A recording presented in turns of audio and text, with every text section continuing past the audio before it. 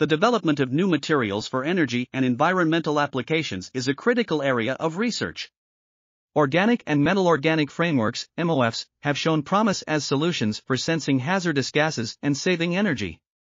In this study, a flexible membrane of the zeolitic imidazole framework, ZIF-67, mixed with a conductive chitosan polymer was fabricated for detecting hydrogen sulfide, H2S, gas at room temperature, 23 degrees Celsius.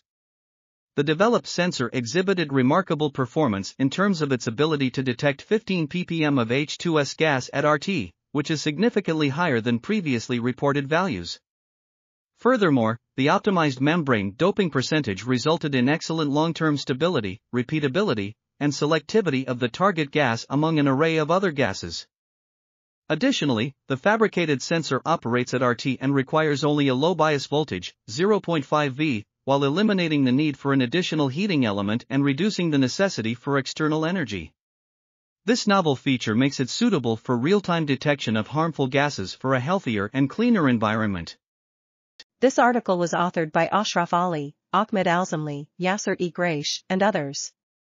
We are RTCLTV, links in the description below.